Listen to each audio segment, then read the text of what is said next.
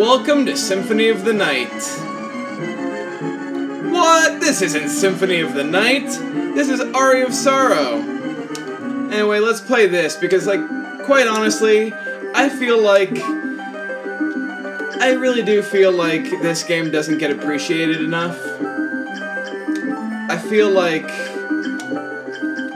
when everybody talks about Igarashi and the Metroidvanias, they always talk about Symphony of the Night and how great it was.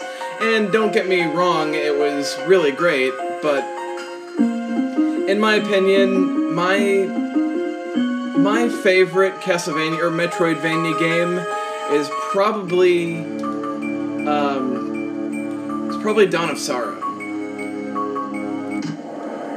Anyway, my girlfriend's asleep here, so let's kiss her goodnight. Alright. Honey, are you gonna sleep in the front yard here? Alright, you are. Okay.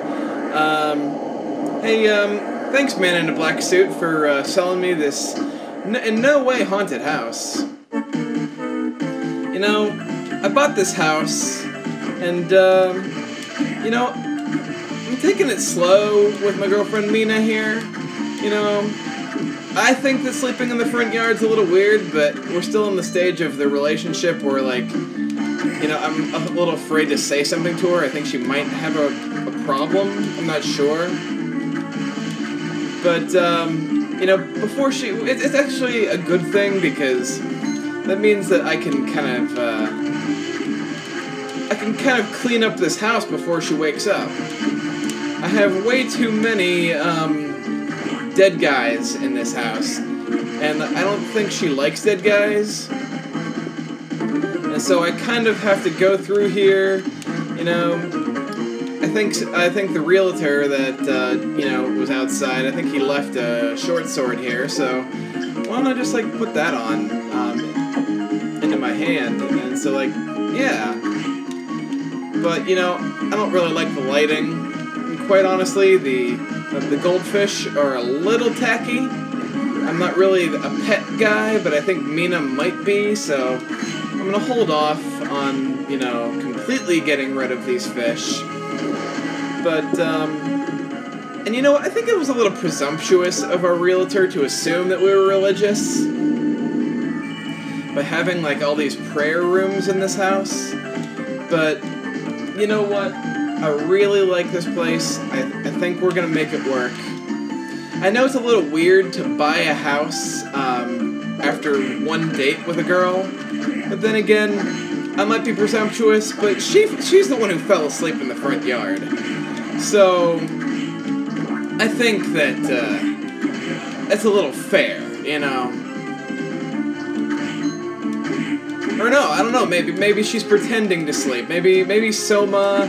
You know, maybe Soma creeps her out a little bit, and she's just pretending to sleep so that she doesn't have to go into this giant spooky house that a guy she only went out with once bought for her. I don't know, if like a stylish dude like Soma,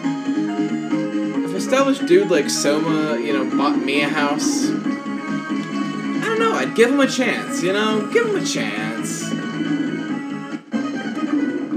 I mean, so what if there's like a giant pet skeleton in here?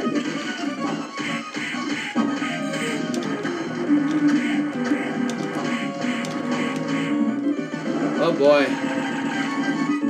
There's a giant...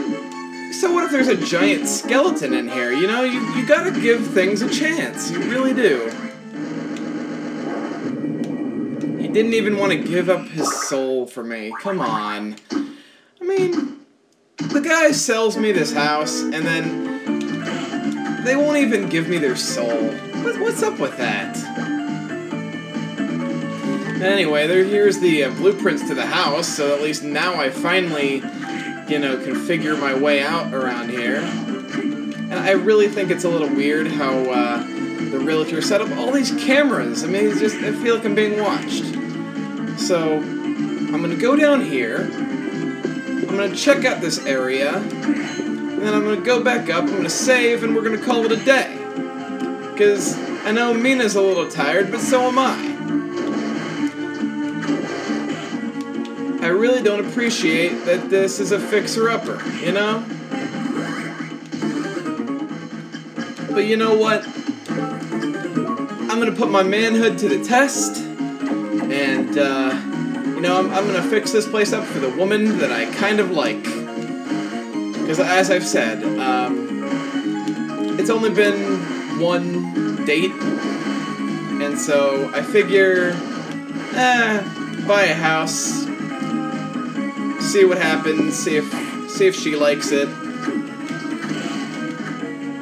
But, oh, looks like there's something back here that I didn't even realize was back here.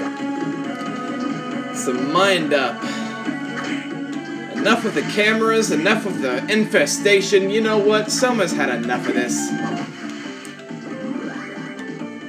Oh, we got some supersonic waves. That's something. But you know what? I'm gonna give this prayer room a chance, and we're gonna call it a day. Have a nice day, guys, and take care. Bye.